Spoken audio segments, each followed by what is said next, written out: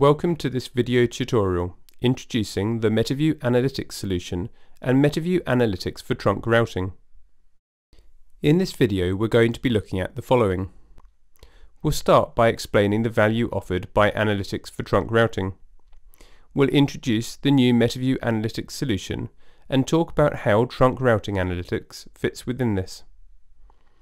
We'll then spend the majority of the time giving a demo of the Metaswitch trunk routing application to illustrate both the general value that it delivers and some of the specific use cases that are supported out of the box.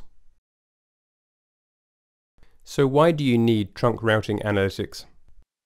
Outbound trunk routing is a critical part of your service.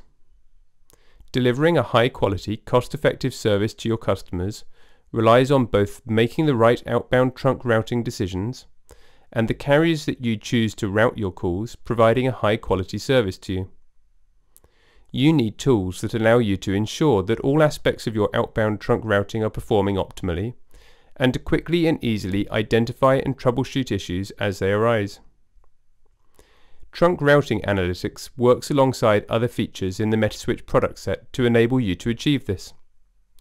Traditional statistics and alarms on your switches will highlight if, say, a large percentage of calls are failing on a given trunk group. But these high-level stats don't give the detail behind the headlines. For example, they don't show why a large percentage of calls on a trunk group have suddenly started failing. And there are other use cases that require more flexible and granular insights than can be provided by traditional fixed-scope statistics. This is where analytics comes in. Suppose that one of the carriers you use is generally good, but regularly fails to connect calls to a particular geographic destination. Statistics will tell you that overall you have high call completion rates on the trunk group to that carrier. Analytics will show you that in fact, beneath that headline number, some destinations still have poor completion rates. It will also show you what ultimately happens on calls to those destinations. Do they fail completely, or do they get successfully connected via an alternate carrier? Or similarly, suppose that something about the way you are signalling calls means that, irrespective of which carrier you use, you are regularly failing to connect calls to a given destination country, perhaps because of a misconfiguration in your number validation and routing logic. If the number of calls to that country is small, this won't have a significant impact on the high-level metrics, but it will still be visible in analytics. Or suppose a radio station starts having an hourly phone-in, which results in a specific trunk group getting briefly overloaded. High-level stats might show you that the trunk group is experiencing intermittent bursts of failing calls. Analytics would let you quickly see that this is because there are large bursts of calls to one particular number at 10 minutes past each hour, which is overloading the trunk group. And again, analytics will give you further insight here, such as what happens to calls when this trunk group is out of capacity, and what other types of calls are impacted. Or finally, suppose that you have a complex setup where calls are expected to regularly fall back to secondary routes. High-level stats will show you how many calls get attempted on each trunk group, and that, for each trunk group, significant percentages of call attempts are failing, as you would expect.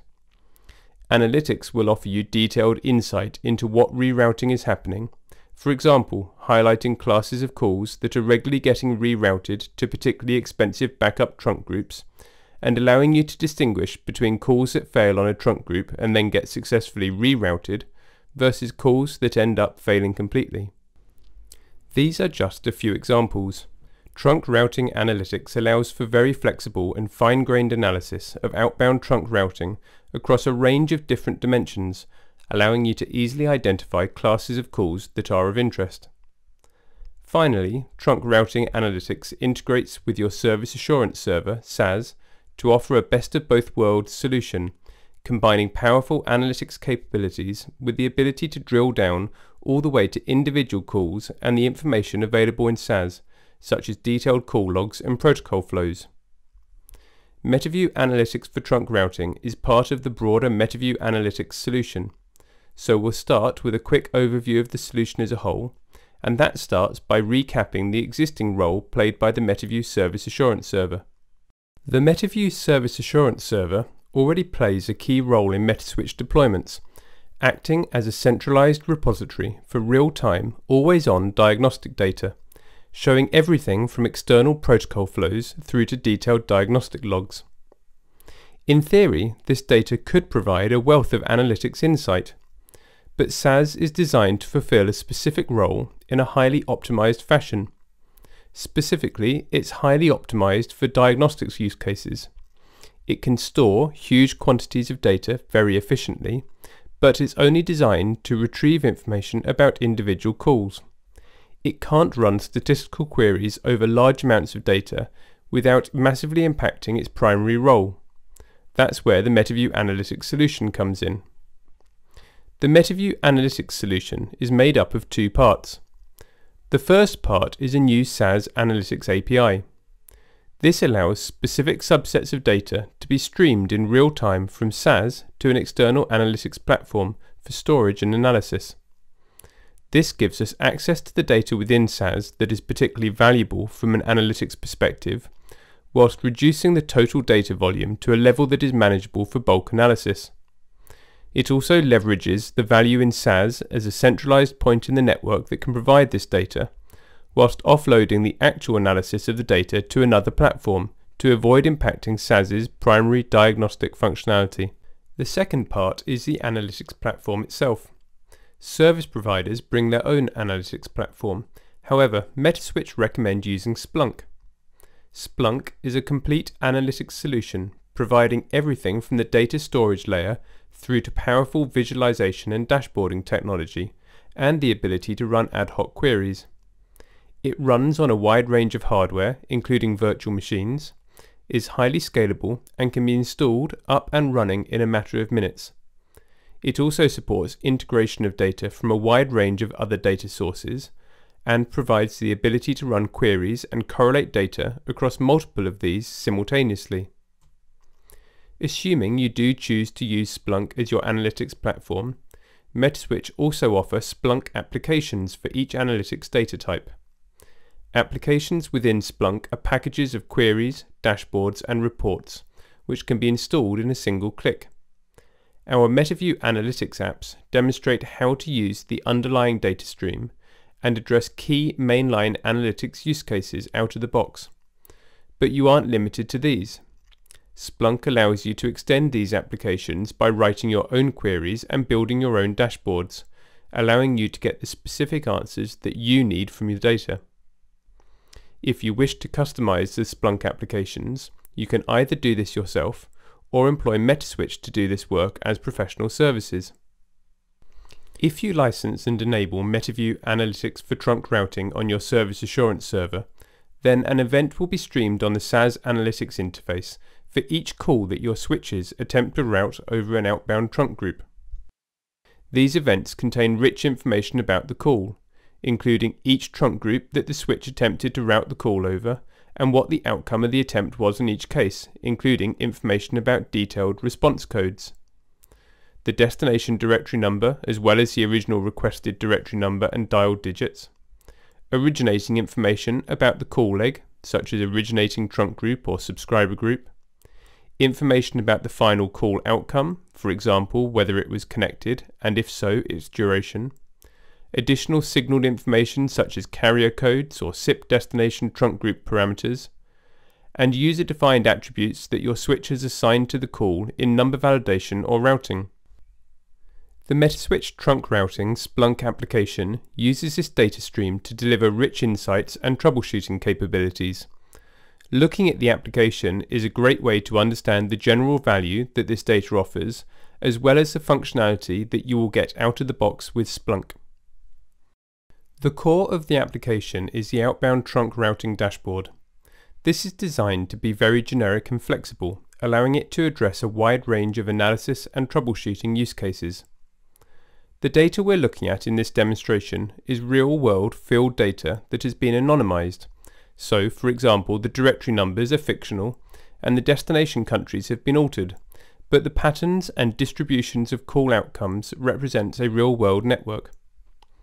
We'll start with a brief tour of the dashboard contents, and then we'll look at some concrete example of the insights it can deliver. At the top of the screen are a range of filters that allow you to identify a particular subset of calls that you are interested in. First, you can choose the time range that you're interested in, picking from a selection of predefined periods or filtering on any date time range of your choice. You can then filter on a wide range of different aspects of the outbound call. For example, the first trunk group that the call was routed over and the outcome of that attempt, or the final trunk group that the call was routed over and the outcome, the destination country, the originating subscriber group or trunk, or user-defined attributes set in your number validation or routing tables. Or you can choose to filter on other free-form criteria, perhaps filtering on destination numbers starting with a given prefix. We then see some high-level summary stats for the dataset. Here we see that there were a little over 1.1 million calls during the time period we are looking at. The first set of columns then show what happened when we attempted to route the call over its first choice trunk group. Here we see that around 80% of calls connected successfully over their first choice trunk group. For 3.5% of calls, the attempt to route them over their first choice trunk group failed. Failure here is determined by looking at the specific release code returned by the remote switch. Calls that don't connect, for example, due to no answer, user busy, or user rejected, are still considered successful. Examples of calls that are treated as failures would be those failing due to reasons like unallocated number, interworking error, or no route to destination.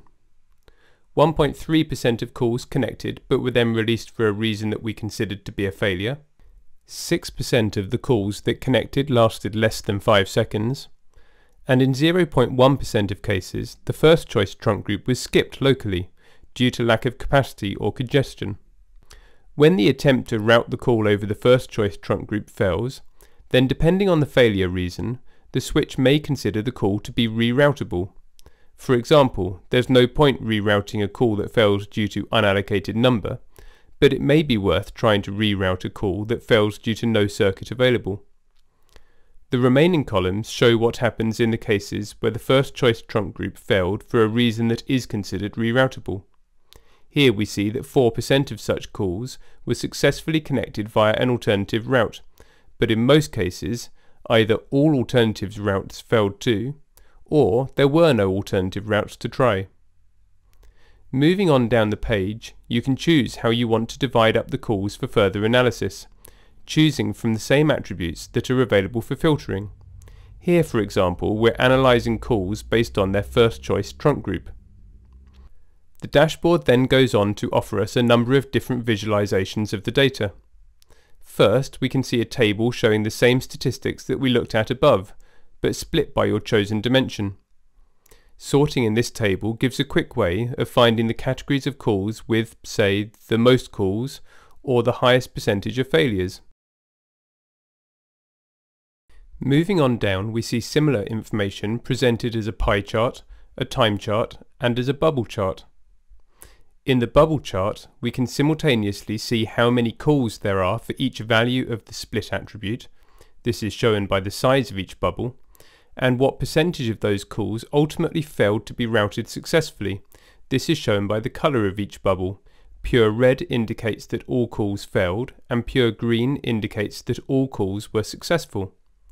This allows you to very quickly identify categories of calls that are simultaneously large and have poor completion rates.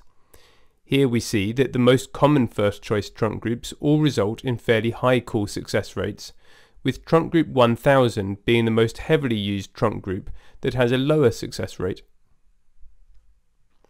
Finally, at the bottom of the page are a couple more reports that don't open by default in order to improve page load time.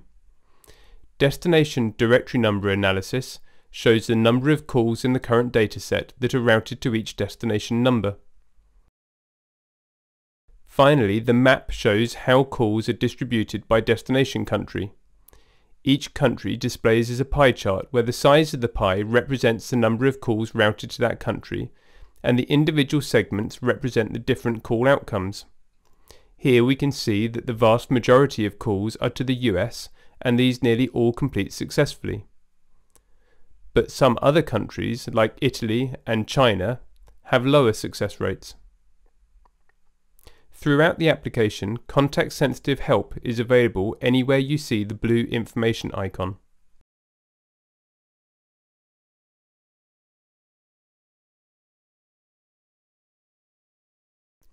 Let's now take a look at some specific examples of the insights that this dashboard gives us into the network represented by this dataset.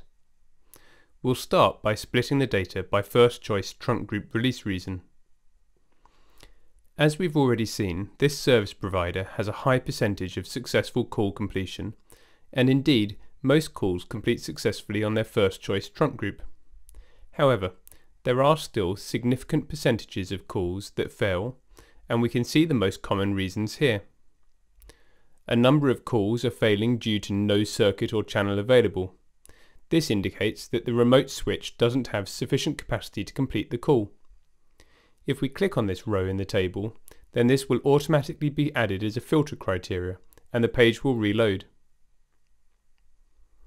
So now we're just looking at calls where the first choice trunk group fails with no circuit or channel available. Next, let's split this set of calls by first choice trunk group.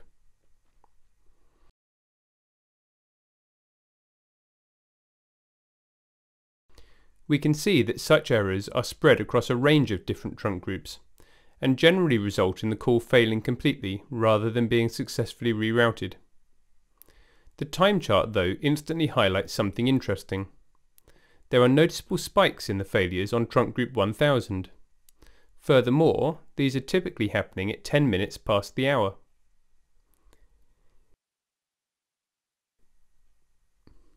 If we click on this trunk group, then again it will automatically be added to the filter criteria. So now we're only seeing calls where the first choice trunk group is 1000 and the attempt to use this trunk group is failing due to no circuit or channel available. So why are we getting these spikes? If we look at the destination directory number table, then we quickly see that nearly all of these calls are to a single directory number. In this anonymized data, this number doesn't mean anything in particular. However, in the original data, this was the number of a local radio station, which it turns out was having a phone-in at 10 minutes past the hour. Unfortunately, this was overloading the route, resulting in both calls to this phone-in failing, but also calls to other numbers that happen to be using this trunk group. Once an issue like this has been identified, sensible action can then be taken, such as routing calls to this number over a choke trunk to prevent them impacting other calls.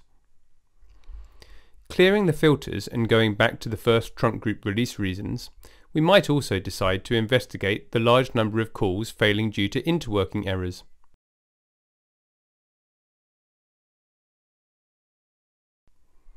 If we filter on these,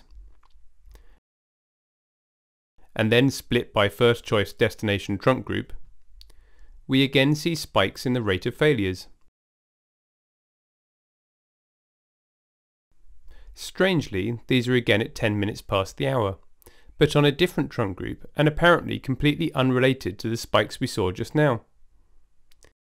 Filtering on this trunk group and splitting by, say, destination country, we see that these errors are impacting calls to a wide range of countries and a wide range of directory numbers with no obvious common cause.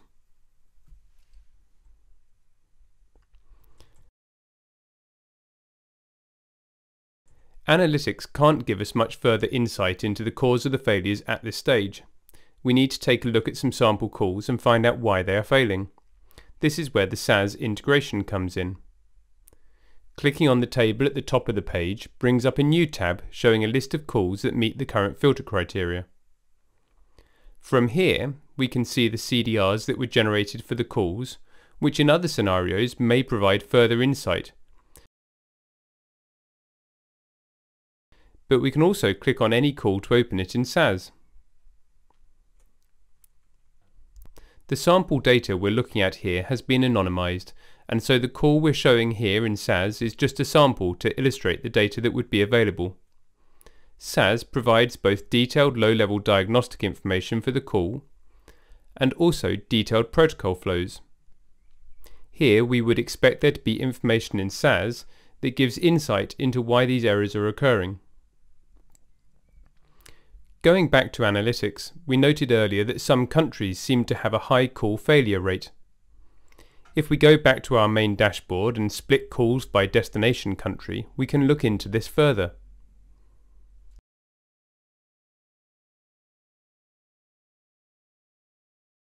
Sorting the table by percentage of calls that failed, we see that some countries have very high call failure rates, but only low numbers of calls in this sample data. If we page down, then the first country we find that has both a significant number of calls and a high failure rate is Mexico. Filtering on calls to Mexico and splitting by final call release reason, we find that most failing calls are failing due to either unallocated number or invalid number format.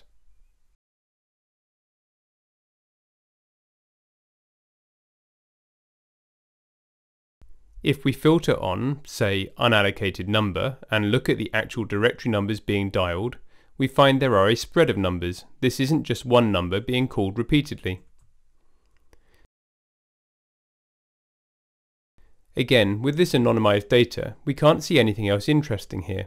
However, with the original data, it was immediately apparent by looking at the requested address column, which contains the dialed digits, that the issue here was caused by a misconfiguration in number validation and routing.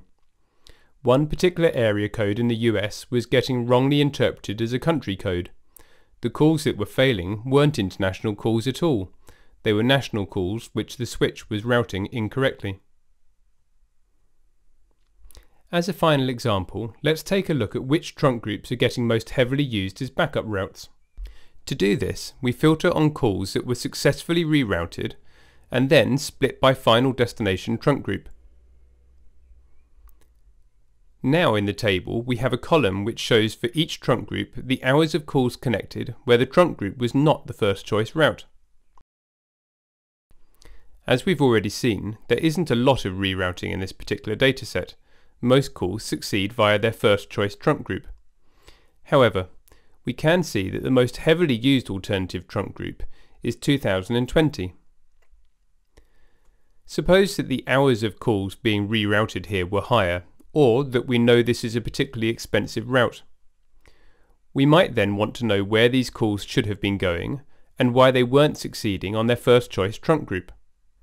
To find out this, we filter on calls that ended up using trunk group 2020 and split by first choice trunk group.